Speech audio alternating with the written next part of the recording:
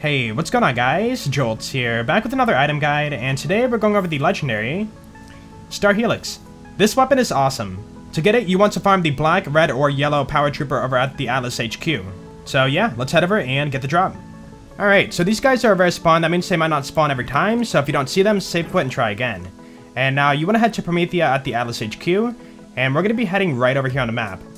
Now normally you have to head all the way over here, loop around, and come all the way back.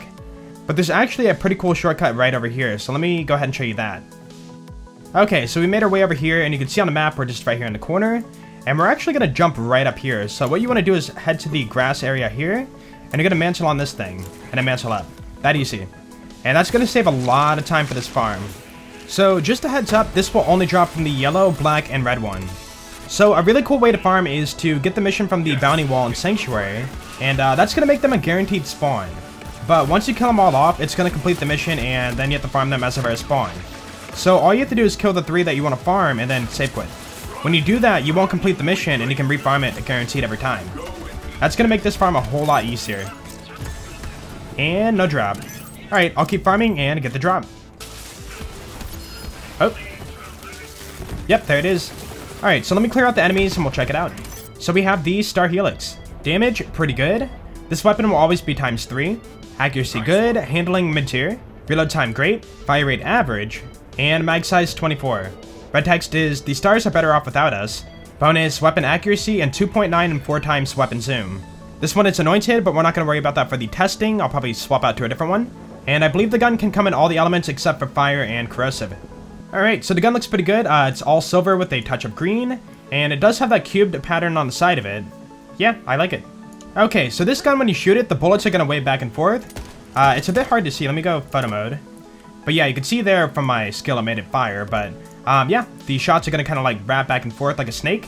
And so to get the most out of the gun to get all 3 pellets to hit, it will be based on distance. Also, it does have 2 firing modes. We have fully auto, and the one I got has semi-auto too. Alright, so we're on Mayhem 4 and the modifiers are neutral. So let's go ahead and push forward. Go for the Nog. And for point blank, yeah, you can see this damage is pretty good. I can already say that this is not a bad gun. And now, when you have range like this, it's likely you're not going to hit all 3 pellets. So a really good way to hit them every time is to be point blank.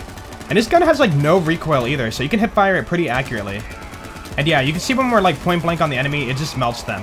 Alright, a lot of enemies here. Let's go ahead and hip fire. And the cool thing about this too is because of the spread, I can hit a lot of enemies at once. Okay, true test right here. Get right up in there, and yeah, he died. Wow. Alright, final thoughts on the Star Helix. It is really good.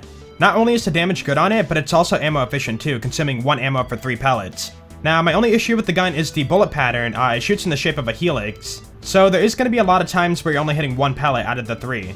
But even for hitting 1 pellet, you're still doing work with this thing. The one way you can avoid that is to be point blank in an enemy's face, and that means you can hit all the pellets every time. But that's kind of a riskier playstyle. Overall, this weapon is pretty good, and I would recommend that you guys pick it up and try it for yourself.